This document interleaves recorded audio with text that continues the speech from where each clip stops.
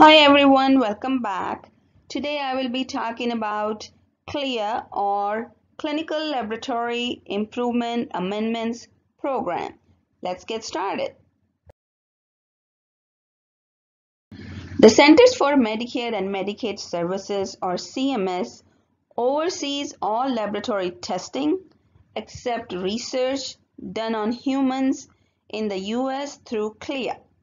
Congress passed CLIA in 1988 to establish quality standards, strengthen federal oversight of clinical laboratories, and ensure the accuracy and reliability of patient test results. CLIA applies to all laboratories that examine materials derived from the human body for the purpose of providing information for the diagnosis, prevention, or treatment of any disease or impairment of or the assessment of the health of human beings.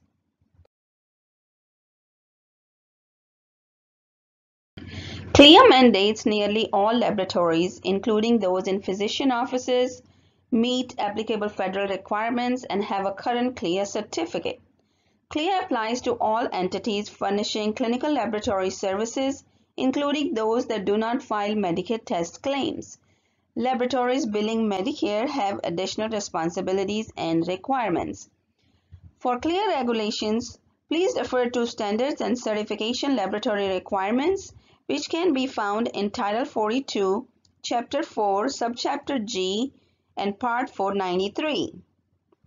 Three federal agencies are responsible for CLIA: the Food and Drug Administration or FDA, Center for Medicare and Medicaid Services or CMS, and the Centers for Disease Control and Prevention or CDC. Each agency has a unique role in assuring quality laboratory testing. I will talk about each agency's responsibilities on the next slide. What are responsibilities of CMS when it comes to CLIA? CMS approves and/or reapproves private accreditation organizations that do inspections. CMS approves state exemptions. CMS collects user fees. CMS conducts inspections and enforces regulatory compliance. CMS issues laboratory certificates.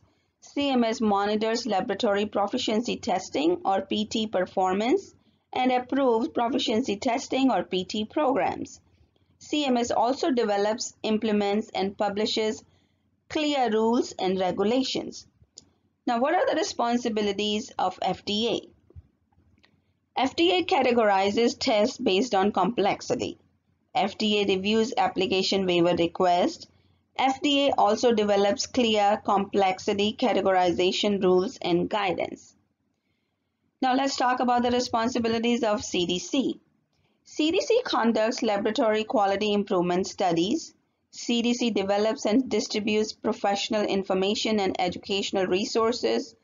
CDC develops technical standards and laboratory practice guidelines, including cytology guidelines. CDC also manages the Clinical Laboratory Improvement Advisory Committee. CDC monitors PT practices and gives analysis, research, and technical help.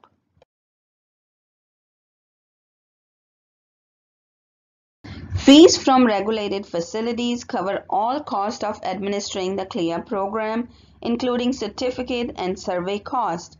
The CLIA program grants 5 types of laboratory certificates: Certificate of Waiver, Certificate for Provider-Performed Microscopy Procedures, Certificate of Registration, Certificate of Compliance, and Certificate of Accreditation.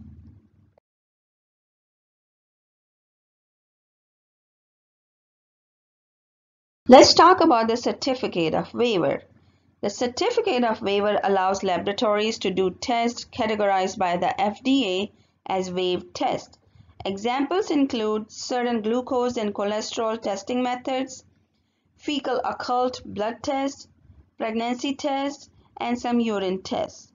Laboratories that only perform waived testing must enroll in the CLIA program, pay applicable certificate fees every 2 years, and follow manufacturer's test instructions.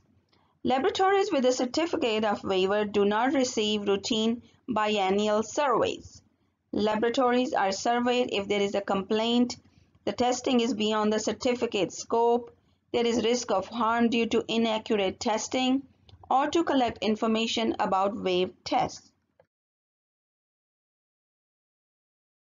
Here we'll talk about the Certificate for Provider Performed Microscopy Procedures, or PPM certificate.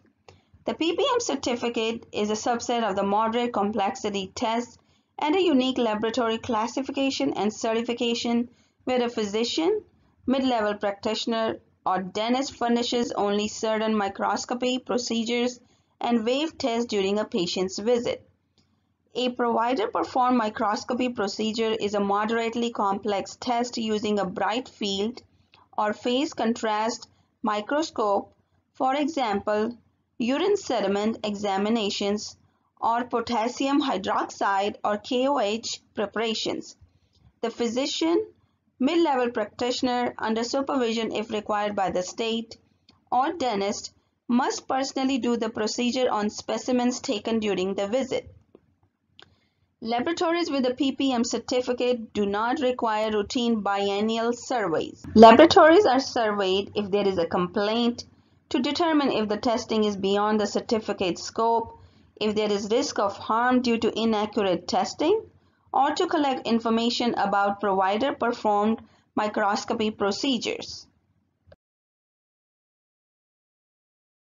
Certificate of Registration. Laboratories applying for a COC or COA initially get a Certificate of Registration.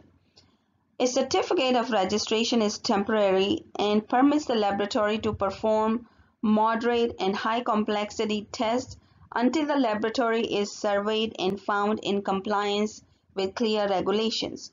For laboratories applying for a COA, a Certificate of Registration indicates the laboratory is registered with CMS and permits the laboratory to operate until CMS gets verification of accreditation approval. The Certificate of Registration or COR is valid for no more than 2 years.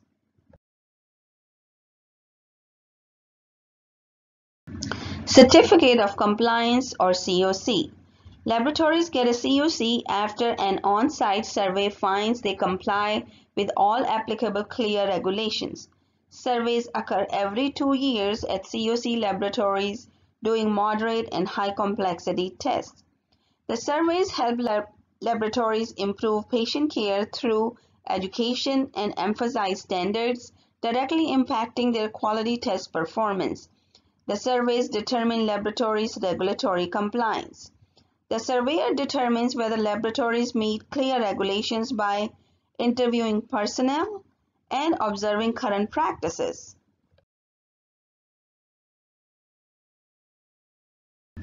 Let's talk about the Certificate of Accreditation or COA.